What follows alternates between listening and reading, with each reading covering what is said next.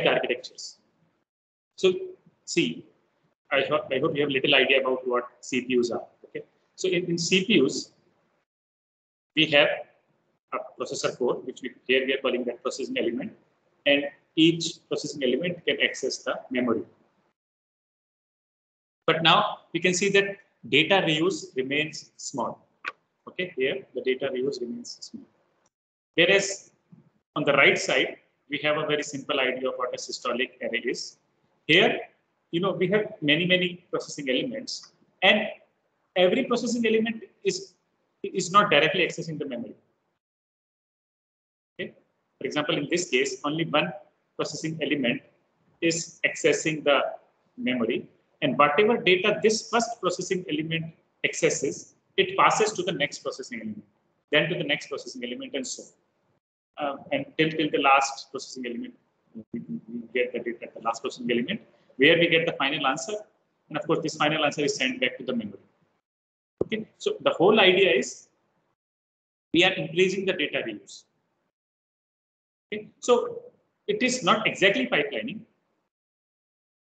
It is somewhat different than pipelining, but it is something to like.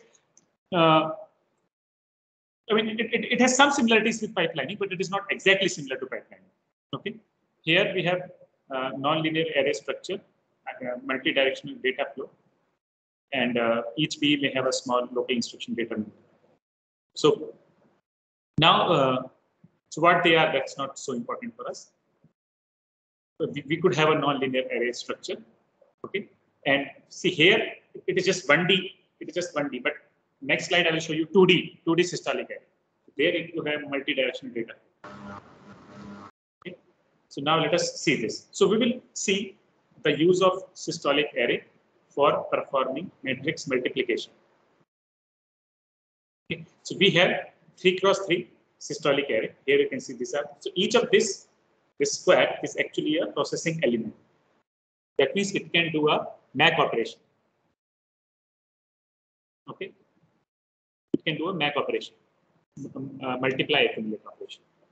And these are our input matrices A and B, which are both 3x3 matrices. And we align them in time like this. Okay, so we have A0, A1, A2, and A10. A10, 11, 12, and so on, A20, 21, 22, and similarly here, this is the B. Okay, so elements of B will go from top to bottom, and elements of A will go from left to right. Right, left to right. So processor arranged in 2D grid, and this alignment in time is you have to carefully observe, and this is time t equals to 0. Okay, so at time t equals to 1, only one multiplication is performed. Okay, so A0 comes here, A00 comes here, B00 comes here, to multiply them here.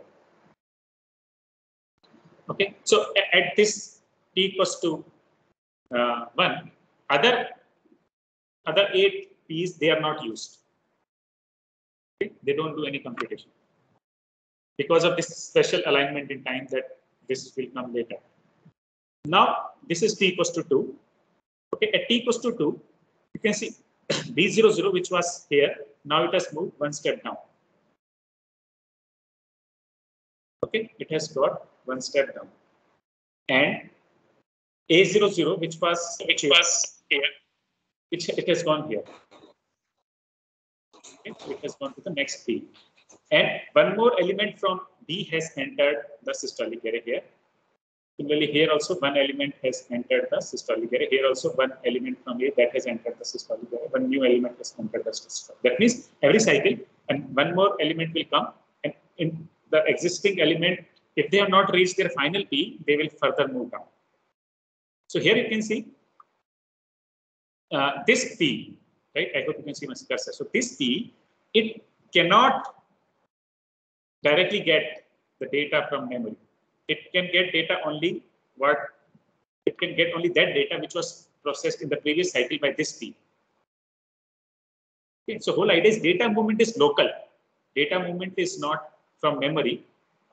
This P is not getting the value of B from memory, but it is getting the value of B only from the previous P. Okay. Now at t equals to 3, B00, which was previously here, now it has come here. Similarly, A00, which was here, now it has moved here. And A01, which was previously here, now it has moved here. Okay.